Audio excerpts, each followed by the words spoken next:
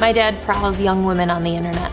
My dad has multiple social media accounts. On his profile, he uses the name Tad Steele and uses other people's pictures. Do you guys remember when Tad Steele showed up? It was actually my computer he was using to chat with multiple women. He was talking dirty to them, saying inappropriate things. He has told women that he's from 38 to 44 when he's actually 56 years old.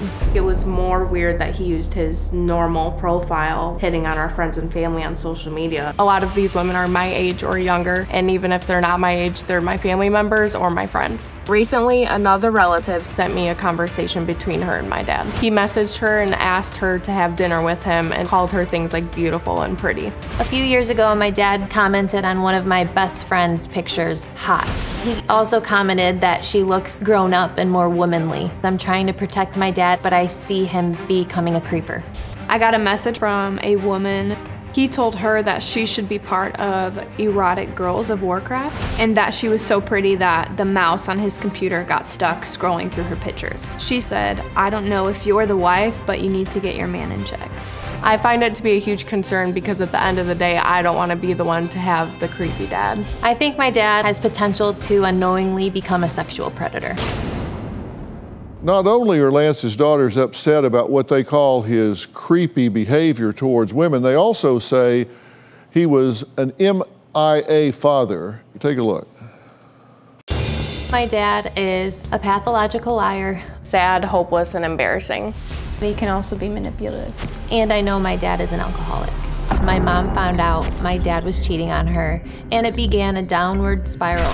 My dad takes credit for raising us, but he did not. When my parents got divorced, my dad didn't stick around.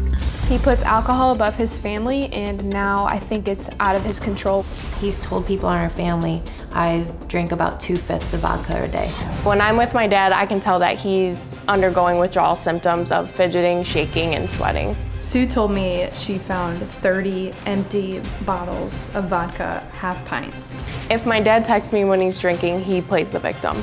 My dad brings up how often we talk or don't and usually condemns me for it. When I was in high school, I found out that my dad was drinking and driving. When the cops pulled him over, he was resistant, so they beat him up. I think that was the moment when I realized that I didn't trust my dad. He has 11 counts of alcohol offenses, including resisting arrest and driving under the influence. My dad got let go from his job. He said it was because of budget cuts. I think he was drunk on the job.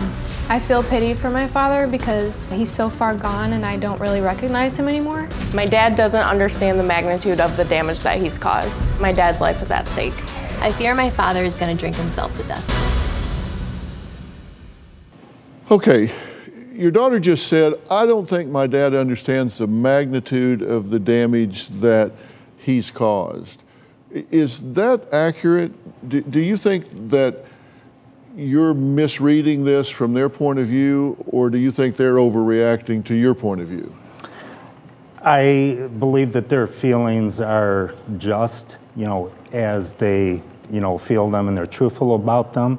There is a lot of background that they don't know. Things go on between husbands and wives behind closed doors, away from kids, that kids have no idea about, right?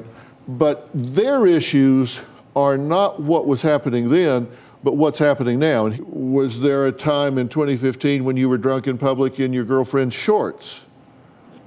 In my girlfriend's shorts? Yeah. No, not that I ever recall. Okay, did you fall on your face last year, at last year's Super Bowl? I don't recall that. Well, you wouldn't, I guess, if you were so drunk you Right. fell on your face.